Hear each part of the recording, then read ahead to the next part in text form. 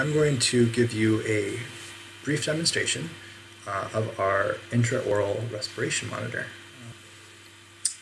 So without further ado, I'm going to give you a demonstration. So what I'm going to be doing is piping data, sensor data, from the device onto my computer, onto a web interface, a website, where you'll be able to see a time series graph of that data. And then we'll kind of go over the data. It's really easy to kind of eyeball to get an idea of an intuitive idea of how the sensor data corresponds to the mechanical motions of my breathing in and out. So cheers.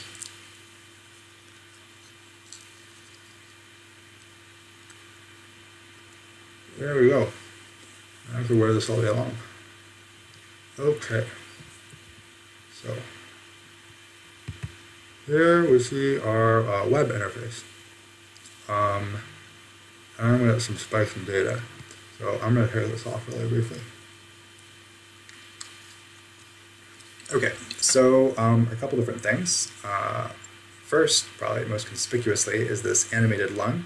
So the lung is animated by the air pressure sensor reading. So as I'm breathing in and out, the lung animation will expand and contract as I'm breathing. It tracks my breathing. So the time series graph above that, you can see labels for all the different sensor data and color codes. So air pressure, pressure delta, change in pressure over time, humidity, air temperature, skin temperature delta, and device temperature. So most of the stuff is really easy to just eyeball. You can kind of just see things changing in real time as I'm breathing. So what I'm going to do is I'm going to breathe for a little bit with my mouth closed through my nose. And then I'm going to switch over to breathing through the mouth, and we'll just discuss the data a little bit.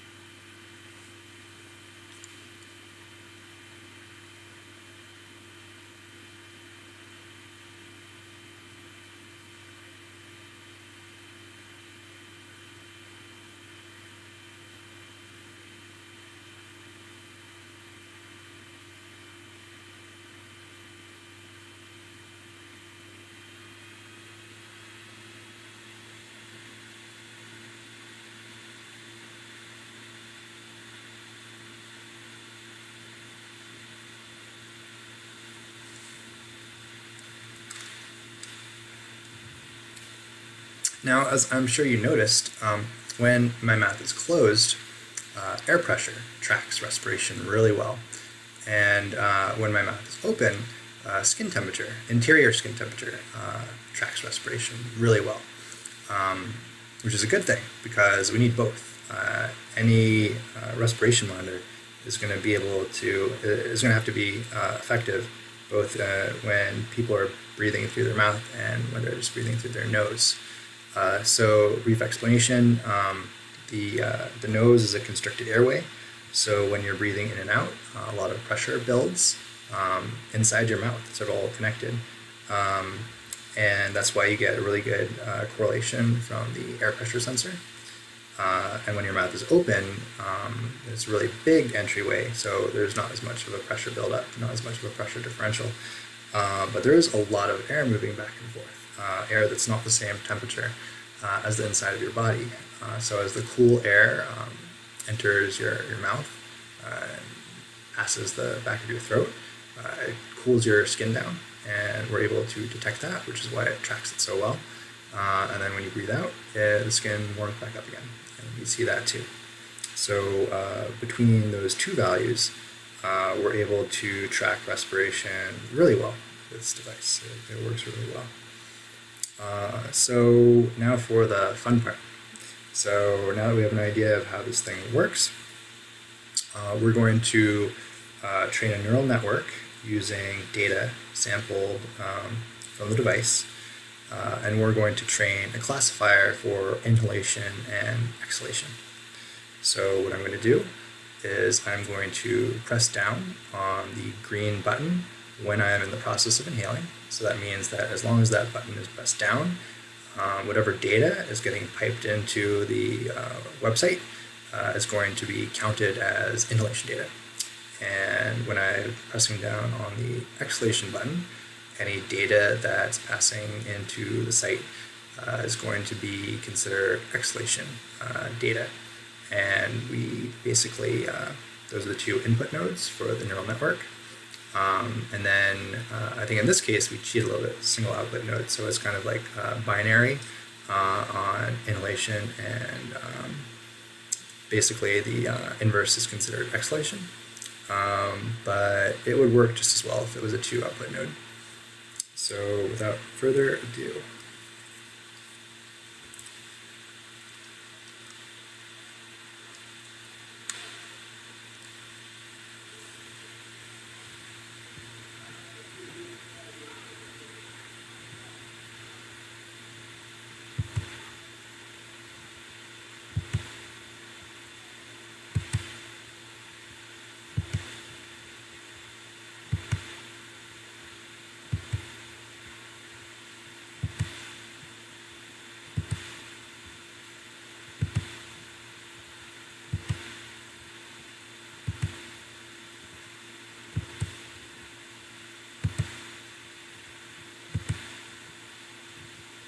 okay, all right.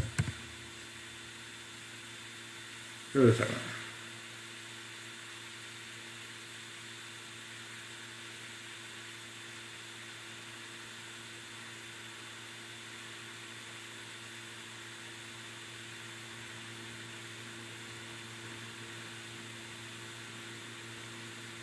There's something. There we go. Okay, all right, after that.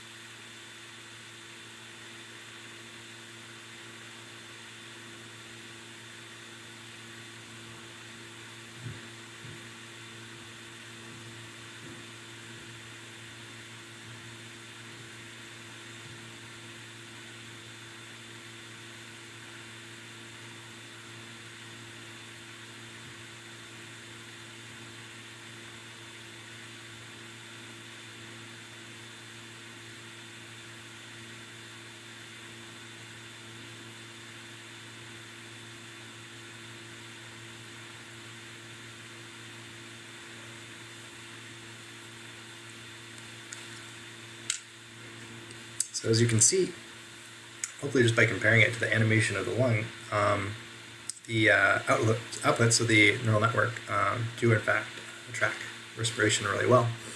And I just get the percentile readouts. The green obviously corresponds to inhalation, the yellow to exhalation. So beyond just using the neural network for this demo, one of the points of putting this material out, of doing these tutorials, is to open source as much of the work that we've done at the Matter Lab as possible. So this little web interface is on GitHub. In fact, it's a GitHub site, and you can set up your own version of it very easily. It just takes a couple of clicks. You just fork the GitHub repo and set it up as a GitHub site. and you can toy around with it, hack it, and do whatever you like, put it to whatever sort of use you see fit. You can even build one of these guys and connect to it the same way that I'm doing right now. It's web Bluetooth, so it will connect to any Bluetooth device, and you could certainly emulate this kind of data or change parameters to suit your needs. Well, let's see. While we're at it, just make sure that okay, there we are. I'm going to talk to you a little bit more about how we built this thing, in case you're interested. So this is made custom for me. This is for my mouth.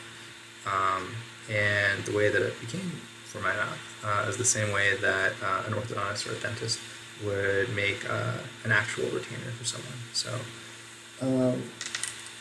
this right here is a dental tray. So you would put alginate on the dental tray, put it an impression. The alginate solidifies into a mold, and then you pour resin, or actually in my case, I just use Bondo. You pour some kind of hard material that's heat resistant into the mold formed by the alginate in the dental tray. And then you use this basically as a positive mold for forming the retainer. So let's see. This right here, it's clear, so it doesn't show for that long video. This is a piece of specialty orthodontic thermoplastic. You can get it on eBay or Amazon.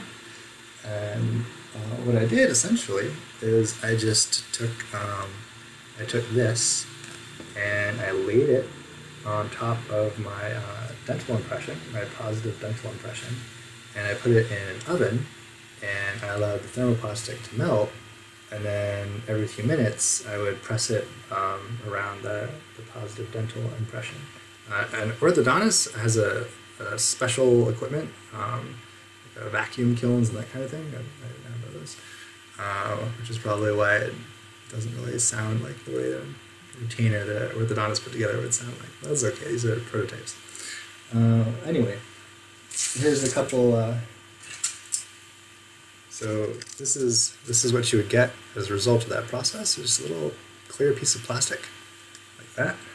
Here's another one. That's what is produced by forming that specialty thermoplastic around the Bondo positive dental impression. And here's some electronics from, I went through a bunch of these. These are difficult to make. There's a battery and sensors and little main PCB from the activity tracker. So the air pressure sensor was kind of tricky because it needs access to air in an environment which has lots of water and other stuff that you don't want messing around with electronics. So basically what was necessary was to have some kind of barrier between the air pressure sensor and the mouth that was breathable but waterproof, or at least to a degree that would make the prototype successful. So there are some very kind of specialized ways of going about this, but what I ended up doing was using Tyvek, which is a material used in hazmat suits and also home insulation, actually. It's super lightweight and it's waterproof but also breathable.